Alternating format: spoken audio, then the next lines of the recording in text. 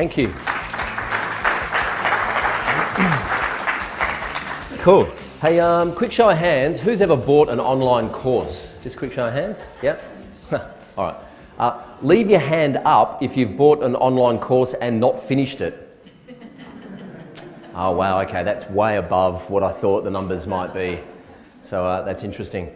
All right, so this presentation is all about online courses with WordPress. We've got a fair bit to get through today, so I'm going to skip through at a fairly quick pace, if that's all right with you guys. I hope you've all had your coffee. For those that don't know, my name's Troy Dean. I'm co-founder of WP Elevation, which is a business coaching program for WordPress consultants, and Rockstar Empires, where we teach creative entrepreneurs how to create and sell their own courses online.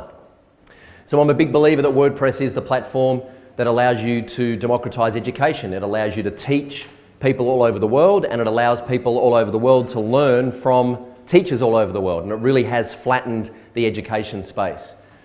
This is Megan Telpner, who worked in advertising and then got really sick and was told by doctors that she had this certain condition that she was just going to have to live with for the rest of her life, and she didn't accept that, so she turned to nutrition and has now been living 3 years completely symptom-free just by altering her diet. She then started teaching people in her loft, in her apartment in Canada, how to make beautiful, wholesome meals using all natural organic ingredients.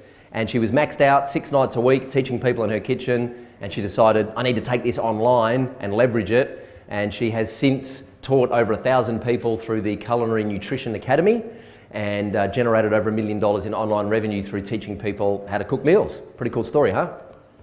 This is Mark Brown, who's a self-published author. And Mark Brown kind of hacked Facebook ads to sell his books. And so now he teaches Facebook advertising to other self-published authors. Did a small launch to a very small email list and did over $250,000 in his first launch. And this is my favourite story. Nikki Elledge Brown is a park ranger who decided she didn't like doing park ranging anymore, but she had a knack for copywriting.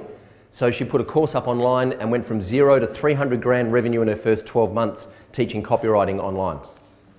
One of the most humbling experiences for me was going to New York City recently and hanging out with 32 of what we call our elevators, our WP Elevation members, in real life. And it was kind of weird because I know these people so well from their avatars and our members' website. And we got to meet each other in real life, and the catch cry of the day was, oh my God, we have legs. Because we'd never seen each other's legs before. So that was a pretty humbling experience. So the online education space is valued at $107 billion US in 2015. And just to put that into some kind of perspective, the box office market was valued at $38.3 billion in the same year. So for every $1 people are spending going to the movies, they're spending almost $3 on online education. And the thing I like about online education is, as a consultant, it allows you to go from that one-to-one relationship to a one-to-many relationship. It allows you to leverage your impact and leverage your revenue at the same time. It's also great for premium positioning. If you want to attract better quality clients, teaching an online course is a great way to instantly position you as an authority. So, who can you teach? I think there are 2 types of audiences you can teach. You can teach the DIY crowd. Ooh, fade. You can teach the DIY crowd, so that is someone who wants to know how you do what you do. So Karonda Adair, who's one of our members from Portland, Oregon. Does anyone here follow Karonda online? Oh, well, you should if you don't.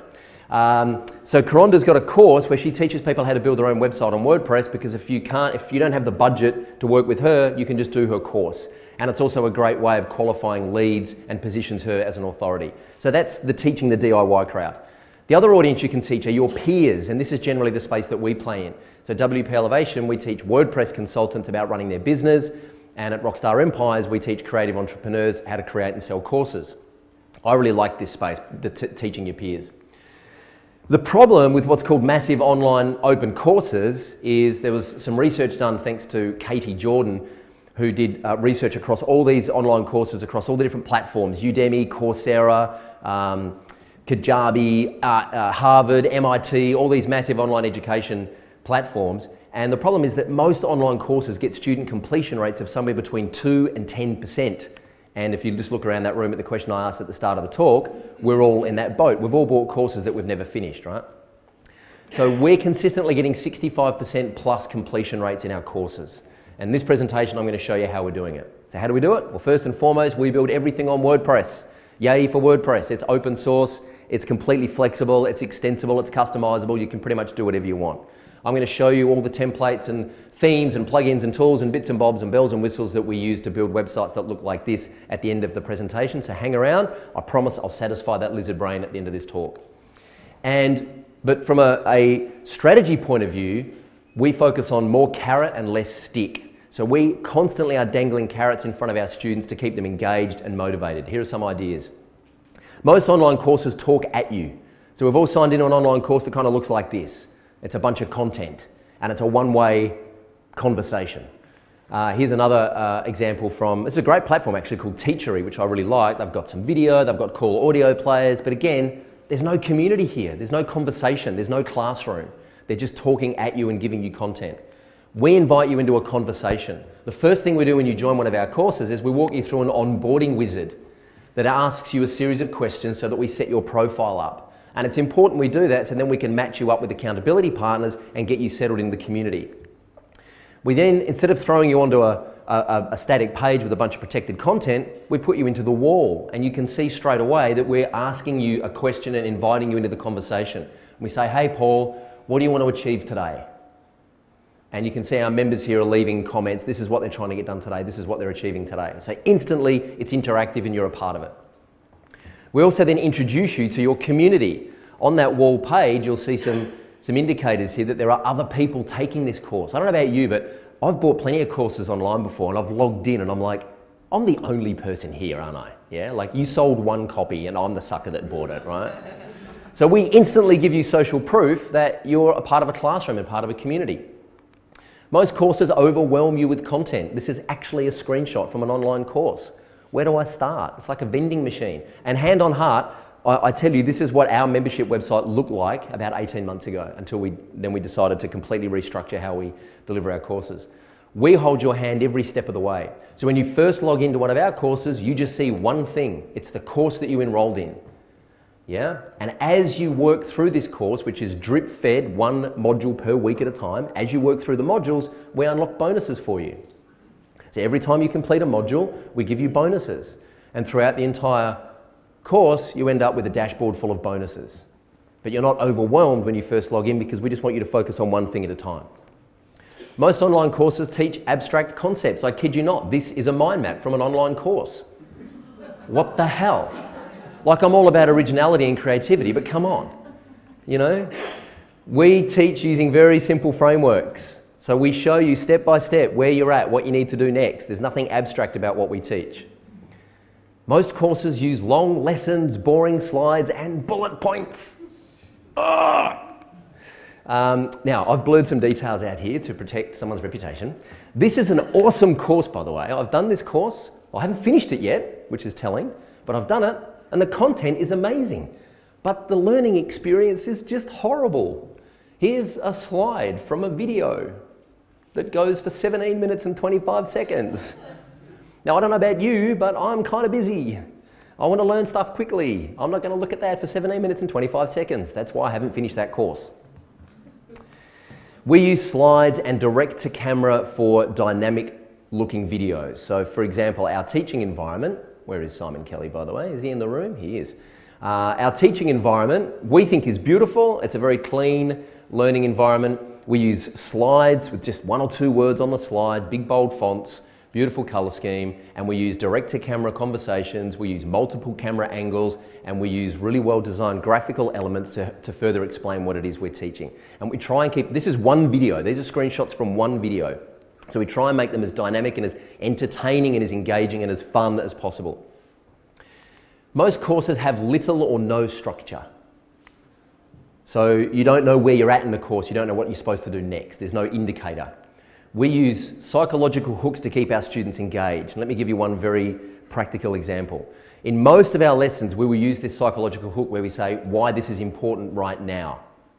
So for example, we've got a module on getting content from clients. Yeah, bit of a pain in the ass thing to do, get content from clients. So we've got this lesson on getting content from clients. And in that lesson, we might say something like, welcome to module 4, lesson 3, whatever it is, getting content from your clients.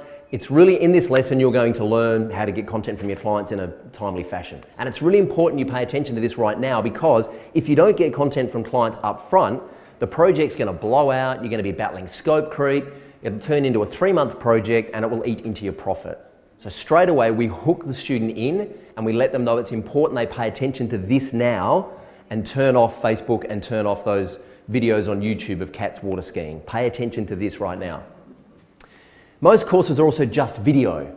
So here's another screenshot of this fabulous course, which I say again, great content, but all it is a series of videos that pop up in a light box. Not a great learning experience, particularly if you don't like watching videos or you don't like the teacher's voice. Now I know I'm very fortunate because I have the world's greatest voice, so that doesn't really happen in our business, but sometimes you might not like the teacher's voice. I'm kidding, of course. So we've worked out over the last 3 or 4 years of doing this that there are 4 different learning modes. There's visual, there's oral, there's reading and writing, and there's kinesthetic, which is kind of, I'm visual and kinesthetic. So I like watching stuff and then doing stuff. That's what kinesthetic means. So we use video, audio, text, quizzes, and homework. What does that look like? So we use video with text underneath the video. You see this video here is 9 minutes, 26 seconds long. That's one of our longer videos. Most of our videos are around the sort of 5 to 8 minute mark. We use downloads underneath the video. We have audio and video downloads that people can download offline and listen to in transit. And we have quizzes, which reinforces what you've learned in the video. By the way, doesn't matter what niche you're in, doesn't matter what the subject is that you're teaching, you can apply this to any market. And I'll show you a couple of examples of this in a moment. And we use dynamic quizzes to keep students awake. Because if a quiz is just multiple choice, it's really easy just to like tick the radio buttons, get it wrong, go back, tick different radio buttons until you get it right. Everyone's done that before. So we use a combination of multiple choice, we use drag and drop questions, so you have to drag and drop the answers into the right order. And again, this is just designed to keep the students awake and keep them entertained and engaged. And most courses deliver static content. So the whole learning environment is not dynamic in any way. It's just, it doesn't change. No matter where you are in the course, you don't know whether you've watched a video, you don't know if you've completed a module. And this is generally what a static content course looks like. A list of content down the left-hand side and training video on the right. And again, I have no idea which ones I've watched and which ones I haven't. So we use gamification to keep students motivated. Anyone here use Uber? Besides Sarah and I, who were out on the street last night trying to get an Uber, yeah? The thing I love about Uber is you book an Uber and you can see where the car, like Sarah opened her app last night, she goes, oh my God, there's Ubers everywhere. And it's like playing Pac-Man in the old days. It's like, I want to book a Pac-Man and get away from the monsters. And then you watch the Uber kind of on the map and you're like, oh yeah, the Uber's 3 minutes away. And in the meantime, the guy's beeping his horn in front of you going, hello. So gamification invites you to be a part of the product. And this is how we use some gamification. We've got some very simple progress meters underneath each video and down the right-hand side that just let you know, okay, yep, I've worked my way through this. I don't have to go back and watch this unless I want to revisit it. We also have some indicators on each course. So, okay, that course is completely done. It was 7 weeks and 8 lessons. The next course is 2 hours and 16 lessons. So we're constantly trying to make it more gamified, if you like. This is something we've worked really hard on. Most courses email you when new content is released. Hey Paul, Module 2's just been released. Log in and check it out. Which is kind of cool, unless you haven't completed Module 1, or unless you didn't even know there was a Module 2 coming. So what we do is we send you emails based on your actions and your behaviour. And our emails look something like this. They'll say, hey Paul, congratulations on completing Module 1. We've just unlocked some bonuses for you on the dashboard to keep you busy over the next few days. Module 2 will be released in a few days. And you only get that email if you complete Module 1, because there's no point sending you a congratulations email in 7 days if you haven't completed it. So we try and use behaviour-based triggers to trigger our emails, and our in-app messages are also based on your actions. Anyone familiar with intercom? Not the old walkie-talkie kind of intercom thing, like the internet-based intercom. So it kind of looks like this. This is a screenshot of intercom. And so again, because what we know, like, most people don't read their emails. Even if they've ponied up good money to be part of a course, they just don't read their freaking emails, right? I don't know what's going on. But they log into the members website, and so we put an in-app message saying, hey Paul, congratulations on completing Module 2. So we try and capture people's attention and hold their hand every step of the way, no matter what their preferences are. If they don't read emails, that's cool. We'll still get them in the in-app messages. And we reward you for taking action.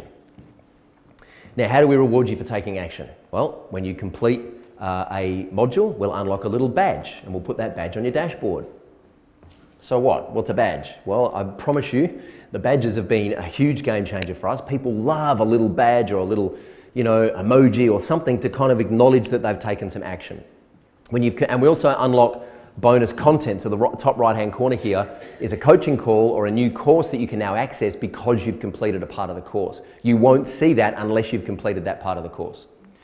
And when you finish the course, we allow you to download the actual course badge to say you've completed the course and a certificate. We're not a registered training organisation and we don't pretend to be. It's a bit of eye candy, it's a certificate of completion, it's an acknowledgement of the work that you've done. And one of the most rewarding parts when we have our intakes throughout the year is at the end of the 6 or 7 week course, we get a whole bunch of photos in our Facebook group like this. This is Karonda Adair from the US, Renee Sedgling from the Netherlands, Melanie Adcock from the US, Christina Hawkins from Texas, Ryan Lavander from the US, Julie Walpers from the US, Dave Narav from Mumbai. And we have this map, this is another part of our gamification, where all the members can see where they are in the world. So you know straight away that you are not doing this course on your own, and there's a bit of healthy competition because you don't want everyone else unlocking their certificate and you being left behind. Again, one of the most rewarding things about this for me, ironically being an online business, is actually hanging out with our customers in real life and having live events. Okay, so we have duplicated this exact process into our new project, which is called Rockstar Empires, where we actually teach people how to create and sell courses. So you'll see here the layout, different branding, different colour scheme and logos, but exactly the same platform, which I'm going to walk you through in a moment. And we've also done this for our friend Nathan Chan at Founder Magazine. Anyone here subscribe to Founder Magazine or follow Nathan? Yeah, cool. So we built Founder Club for Nathan as well, built on exactly the same platform. All right, so you want to see the technology involved? Yes, all right. Here's the technology. So we start with Drupal. Oh, sorry. We start with WordPress, of course, and then on top of WordPress, we install LearnDash. LearnDash is this amazing learning management system built by my good friend Justin Ferryman out of Chicago. He's awesome. LearnDash is amazing, and their support is incredible. This is what the LearnDash homepage looks like, and this is what allows you to upload courses and content and quizzes and have people unlock achievements as a result of going through those quizzes. Really powerful system. On top of that, we add BuddyPress, which is what gives us our social networking in our community. So if anyone's never used BuddyPress, in layman's terms, and I know JJJ is probably going to kill me for saying this, but it's kind of like Facebook inside WordPress. All right, sorry, there I said it. BuddyPress looks like that. It's completely free, open source. You can grab that and install it. And then there's a few moving parts you need to tie them together, which I'll show you in a moment. But this is what allows you to see when your friends unlock badges and complete the course. So this is what brings the social element into the learning environment. We then use Badge OS, built by the amazing guys at Web Dev Studios, and this is what allows us to unlock badges based on when you complete a course. Then, by the way, these slides are available on SlideShare. I'll give you the link at the end of this, so don't worry about frantically making notes. Then the thing that holds all of this together is a solution called Social Learner for LearnDash. This is built by a couple of guys, or a group of guys in Chicago called Buddy Boss. They basically build premium themes for BuddyPress, and they're beautiful. And what this solution is, it's not really a theme, it's a solution. It's a theme and a series of plugins that you combine to make the website look like the ones that I've been showing you. And this is what ties in the learning management system with the social interactivity. Then we use Infusionsoft in the back end for all our email campaigns because we like spending lots of money for very confusing software. And Infusionsoft looks like that. It's really powerful, huge learning curve. It's very expensive, but it is very powerful and does a lot. We use Stripe to collect all of our payments. Stripe integrates with Infusionsoft and is pretty cool. And we use Memberium to connect WordPress to Infusionsoft. So the way this works is if you complete Module 1, Memberium then applies a tag to your record in Infusionsoft. That tag triggers an email from Infusionsoft to say, congratulations. Then when you refresh your dashboard, Memberium says to WordPress, hey, they've now got that tag applied, unlock Module 2. So Memberium is the magic piece that really holds all this together. And that's what the Memberium website looks like. We also then use Intercom, as I mentioned, for our in-app messages. That's what the Intercom homepage looks like. We use Twilio to send SMS messages to our customers and our students to make sure they turn up to coaching calls and webinars on time. We use Vimeo Business to host all of our video hosting. There's a few moving parts here, isn't there? Yeah. Vimeo Business to host all of our videos. Vimeo Business is a new offering from Vimeo. It's about 3 months old, gives you some really cool analytics on your videos. We use Amazon S3 to host most of our downloadable assets, templates and video and audio for download. And our whole website's built on an AWS stack as well. Don't ask me anything about that because I have no idea what you're talking about. Go and speak to my business partner, Brian, up the back, or better still, hunt down Ben May on Twitter and ask him how to do it because he's the one that manages it for us. That's what the AWS homepage looks like. We use Slack for internal communications. How cool is Slack? Yeah? Slack is awesome. We found this great little tool to monitor our Facebook group, the engagement in our Facebook group. So we award points based on how engaged you are in the community. And we use this cool little tool called Gritix, which stands for Group Analytics. It's worth checking this out because it's built entirely on top of WordPress. So when you log into the Gritix dashboard, they've got a free account you can take for a spin, you go view the source code and you realize, oh man, this is a WordPress dashboard I'm looking at. But they've built this Facebook Group Analytics tool on top of it. And of course we use Asana to manage all of the moving parts. We have a team of 10 now, I think, plus 6 mentors. So there's like effectively 16 of us scattered across the globe, kind of managing the community here, building course content, running webinars, coaching calls, directing traffic in the Facebook groups and all that kind of stuff. So Asana is what we use to attempt to keep ourselves on track and make sure that nothing major falls through the cracks. So that in a nutshell is online courses with WordPress. I'm now happy to answer any questions, and after question time I'll give you a link where you can go download my slides.